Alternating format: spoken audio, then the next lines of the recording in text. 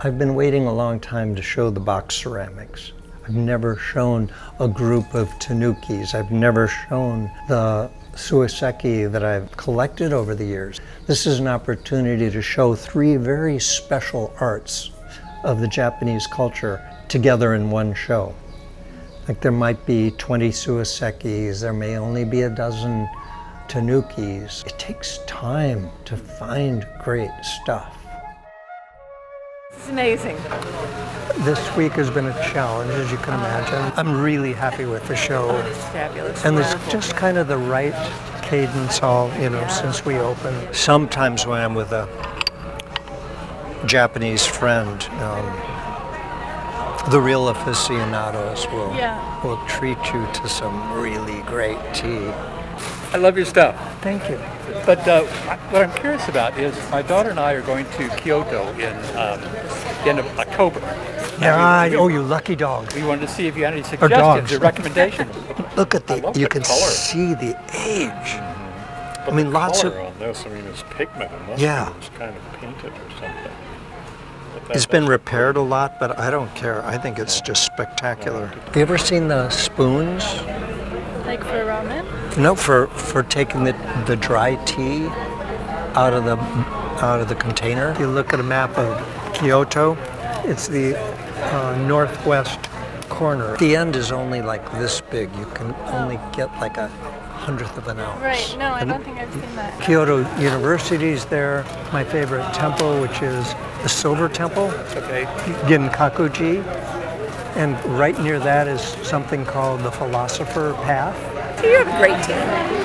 The staff is, you couldn't ask for better people. If they weren't fabulous, I could never leave and go buy this stuff. I always love it when you have these little sort of special exhibitions. Did you see the video? The whisks, are those just for display, or would you say those are actually to be used? Oh, they're antiques and they've been used. What a treat to meet you and see you. What a great thing that you're doing here. And we love these receptions you have. We're right on it. Yeah. Yep. Cool. If someone were to buy one, would you say just keep it as a... No, I'd say use it. Would you? Yeah, absolutely. We're going up. Enjoy that. The first room you go through is mostly shaman, and then but it's mixed. Can we find small shops there where it's so... We want to find tanukis. Yes. Oh. Yeah.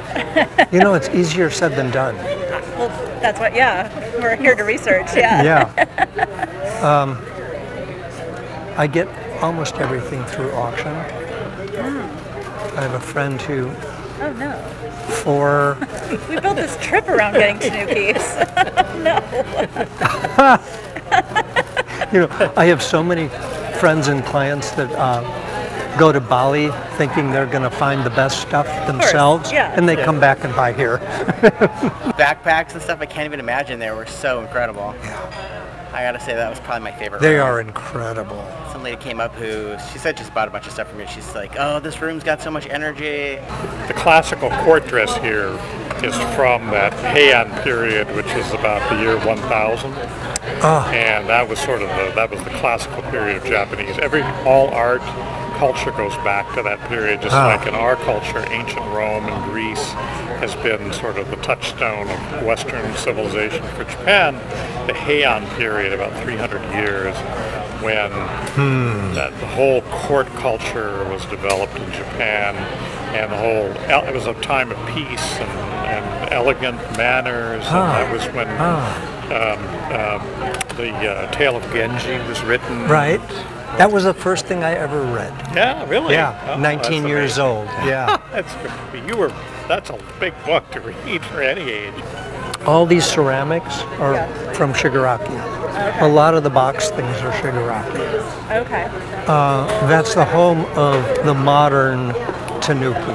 The first ones were made there of this type.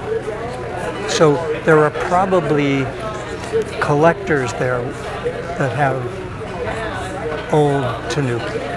And there's thousands of new ones, but there's shops here and there that might have old ones. That's the best I can do for you. They look back on that period, so you'll see things with the courtiers, the aristocrats wore this kind of hat with the strap under Wow. the chin and this, and then of course the fan with the red, the rising sun, right on the fan there, and so it's Pretty really cool. cute.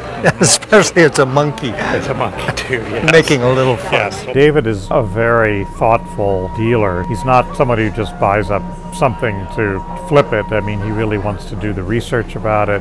He has a deep appreciation and love of the culture. I collect ceramics, and I have bought several here. One piece that I bought here, I donated to a museum because it ended up being that important. It was a marvelous big Shigaraki piece, and it was the kind of piece that David bought because he loved it, but he knew that only somebody would look at it sort of say, oh, it's a big brown bowl.